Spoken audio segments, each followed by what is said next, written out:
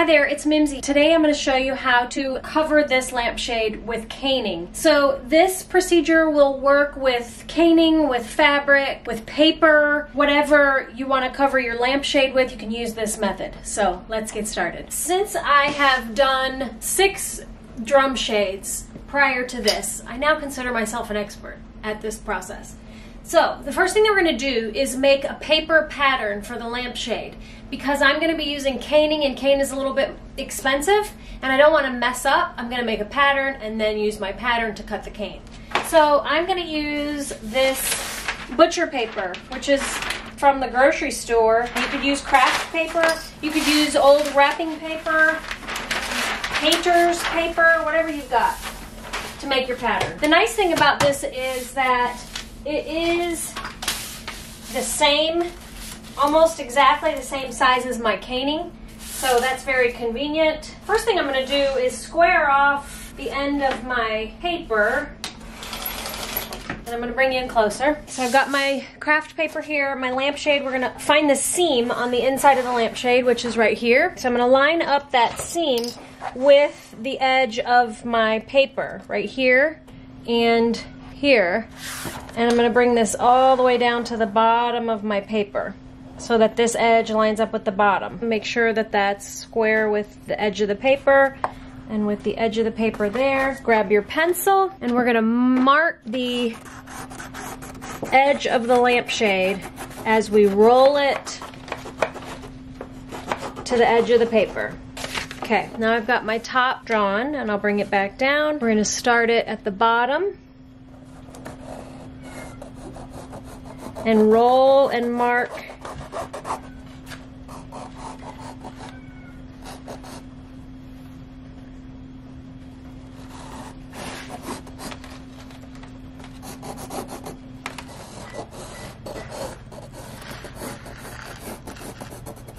okay. Okay, so now we've got our lines, and now I'll cut that out.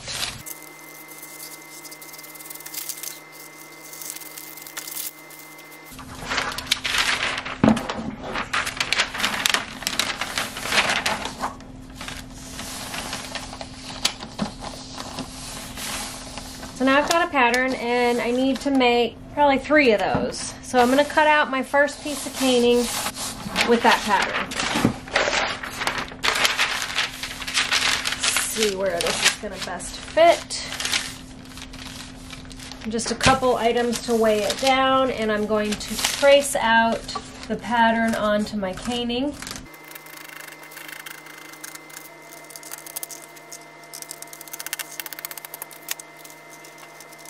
Now I've got 2 pieces cut out, and here's a really good help to this project is binder clips. So either find some binder clips or maybe some clothespins. Dollar Tree has a pack of clothespins. These would be helpful also. And next we'll go ahead and clip this to the lampshade. See how much coverage I've got.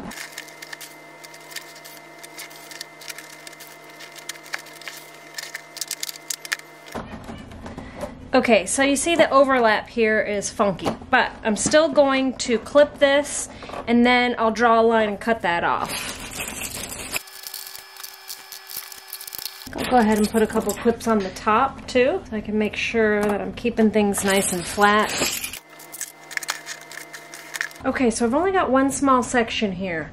So I need to cut out one more section and then I'll put it on here, overlap and cut. So it's kind of in 3 equal sections. Okay, so I'm going to draw a line here and then cut this one off so that these 2 pieces will join. Okay, there we go. So now that's just a tiny little overlap. So what I'm going to do is I'm going to measure this and mark it so that it's evenly in 3 even sections.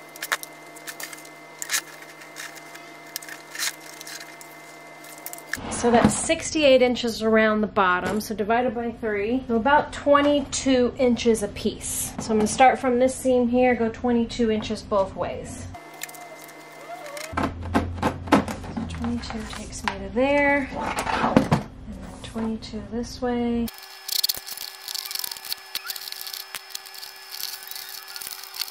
Okay, I've got a pretty good dry fit here.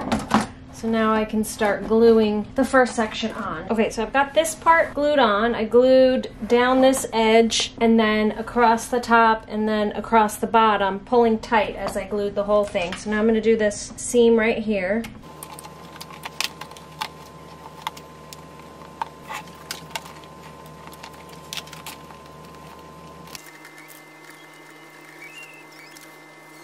I'm just pulling across so that this will be nice and tight. Okay, now I'll go across the bottom, and every stretch I'll just pull, pull, pull, and put a few spots in here, and pull, pull, pull, so this will be nice and tight. Okay, so I've got all of the cane glued on all the way around. So I glued the first piece at both of the sides, the bottom and the top. If it seemed like it was getting bubbly on here, then I dropped a couple drops in there, but not too many. And it's pretty evenly spaced between the three sections. And now I am going to glue on the spline to the top of the shade. And you know what? It's completely dark outside, so I might move the camera over there so you can see on the light side.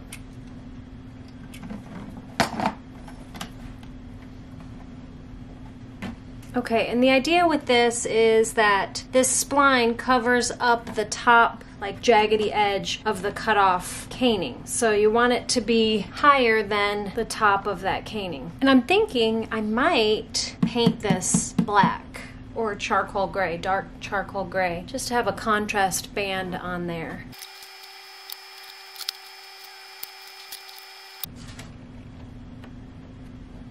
Now I'm going to do the same thing around the bottom edge, and then I will put the light kit in the shade and then hang it over my table. Here's my current shade that hangs at my dining room table. This shade just comes off, there's a wing nut on here, and the shade just slips out of this U-shaped situation here. Yeah. Okay, so that's that.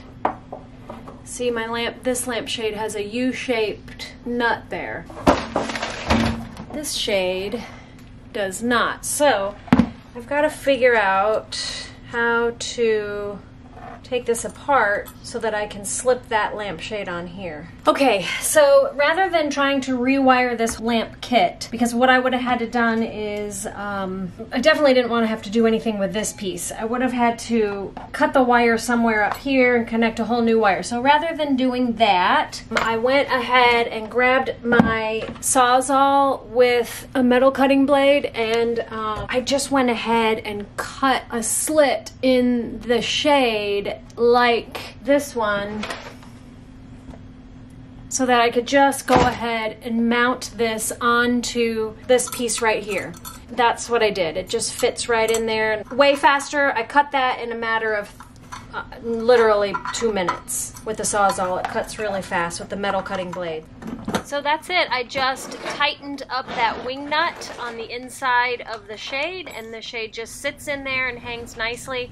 And it's complete. I hung it over my dining room table, plugged it in, and there you have it. Super simple, and you can use this method with any size or style lampshade with any kind of material, cane, fabric, paper, whatever you've got. So here's my lampshade lit. So a couple things. My lampshade has these seams on the fabric shade, and then of course there's the seam of my caning right there. So not only do those seams on the shade actually show through, but my cane seams don't line up to it.